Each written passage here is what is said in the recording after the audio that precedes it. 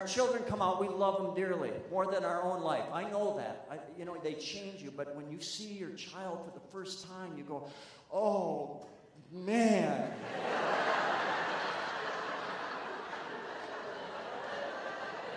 This isn't the one we have to keep, is it?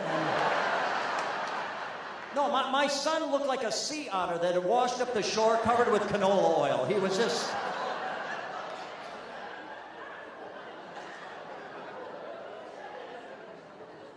But I held him, and I held him right away, and it seems like only yesterday, and I held him, and I looked at him, and you bond, and he looked up at me, and his little lips were moving, and I could hear him talking to me.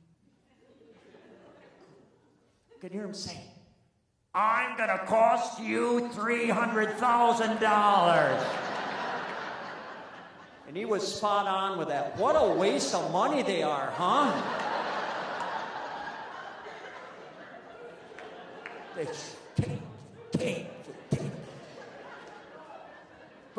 But he did graduate from the University of Wisconsin, magna cum laude with double majors. So he did do that. So that's one guess.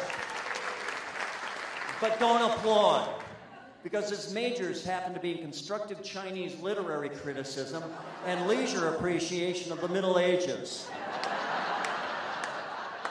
There is not one thing he knows how to do.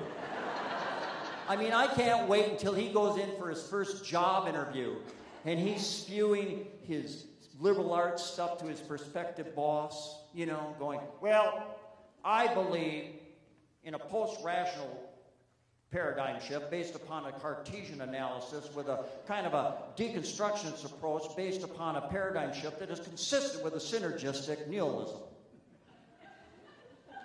That's fascinating, Sparky. Super. These will be your deep fryers right here. Wear a hairnet and try to keep up, okay?